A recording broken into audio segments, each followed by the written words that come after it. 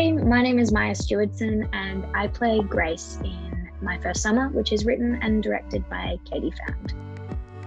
I think the biggest driving factor in me coming on board the film My First Summer was that when I read the script, I just initially felt the character within me. I felt like I could place her and that I knew part of her lived experience already. I was also really excited about the fact that this was a new work about young people, about queer love, and it was written by Katie Found, who's wonderful. She wrote and also directed the project, and that she's a powerhouse and a young queer person herself. And I felt so safe in being able to really come and bring my all to the project, not only in the rehearsal room, but I was fully able to lay all of my cards out on the table from start to finish. And I think that's what made the project so beautiful.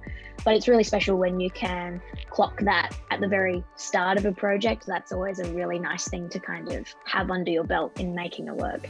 I think the biggest challenge for me in making the film was just definitely allowing myself to be as emotionally open and available as I could be. Something that I will always thank Markella Kavanagh for, who played Claudia in the film, is that she really taught me how to just totally let the camera in. I think because I come from such a big theatre background where you're used to playing to such a large audience and having their real-time response, suddenly having to be quite small and specific with a camera where you're not necessarily getting that response immediately was really challenging. And so allowing myself to actually let my guard down and access all of the emotional spaces that were in me whilst also not necessarily getting anything back from the camera was quite hard. And you know, obviously when you're not getting that live feedback, insecurity and doubt comes into play. But I'm so grateful that I had Markella and Katie really guiding me through that process and reassuring me that it was all sitting and reading the right way. And I just had to trust myself and allow those emotions to really come out. And it's something that Markella is so good at doing. And so I also just learned on the job by watching her. I hope audiences take away from this that young people are amazing and powerful and clever and insightful, and that if we can take one thing that's so typical from adolescence and bring it through to the rest of our lives, it is to unapologetically feel things big. What I love about these characters is they truly feel everything in the whole spectrum of emotion, and there isn't shame or apprehension around accessing and sitting with their emotions. Like these two young people sit with each other when it is difficult and it is hard, and they don't run away. They nurture their emotions that are coming up. And I think that that's something we don't do as much of nowadays because we're so readily available to put things into boxes and to understand them in a very cerebral way. And sometimes we do just need to sit with our emotions, and wearing your heart on your sleeve is actually a really beautiful thing. That's certainly what the project gave to me and what I in turn passed to my inner child. And I hope that audiences take a part of that too and just unapologetically feel things big.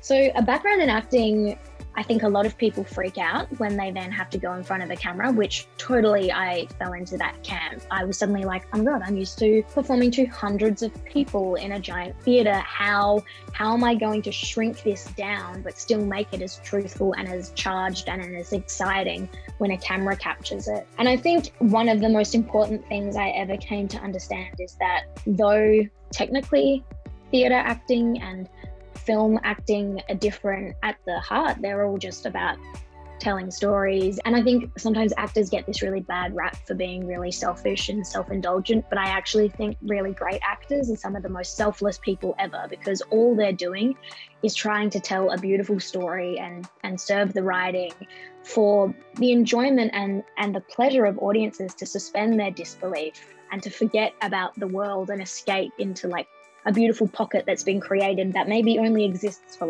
45 minutes or 2 hours.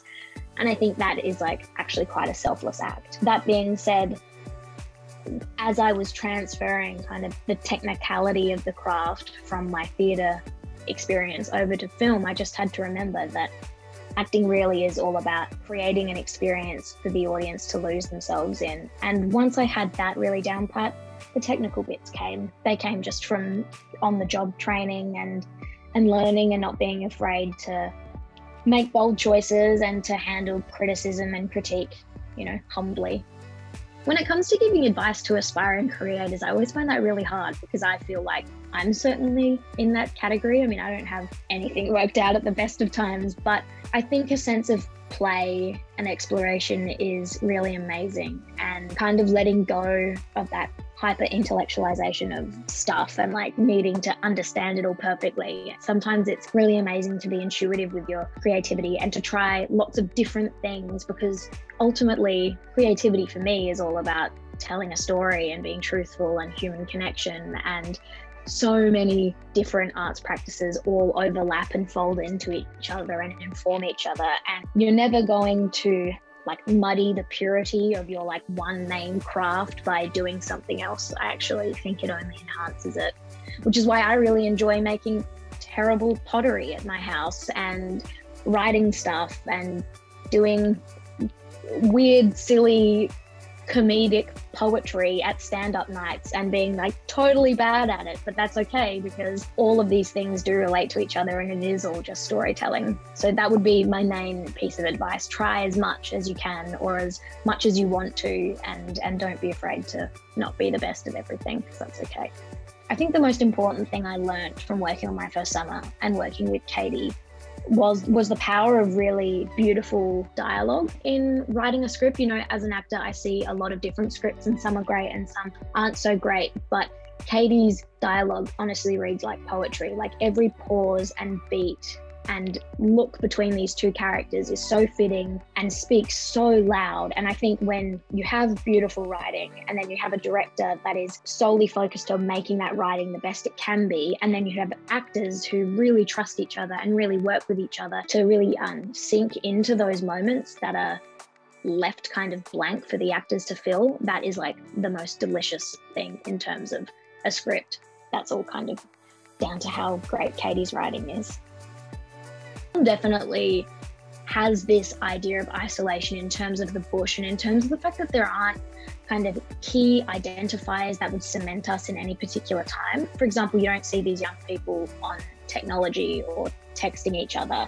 And what this does create is like a beautiful floating world idea. And not only do I think that that is quite unique to queer people, who often, when they see other members of their community and they form deep connections, it can be kind of this just beautiful queer bubble. But I think it's also an experience that is felt by all young people and all people as they are coming of age and coming into themselves.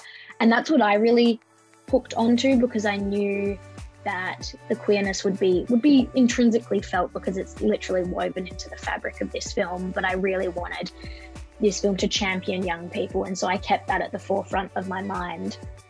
And I think one of the most beautiful things that the film really does is that it reminds us that human connection is so healing, and it's also intrinsic to our survival as a species. And I hope it encourages people to stay connected or to nourish new connections.